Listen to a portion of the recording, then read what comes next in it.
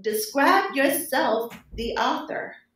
Ooh, as the author. So I think it's more about my writing than me as an author.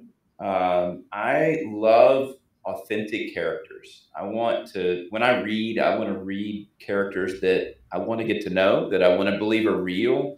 I might like them, I might not like them, but I want them to feel like it could be somebody I know, even if it's in a fantasy world that takes place on a planet somewhere else or whatever. I want it to feel like it could really, they're so layered that it could be real. If you've got a book where the main characters are all good or all bad, it's kind of boring. I really like that character that, they screw up, they make mistakes, they do crazy things, even though they may be the good guy or the good woman.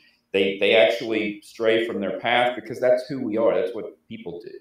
And so I think the biggest thing about me as an author is I want my writing to come across as genuine and authentic, even if it's fantasy. And I do a lot of crazy fantasy stuff. So I think that probably encapsulates who I am as an author more than anything.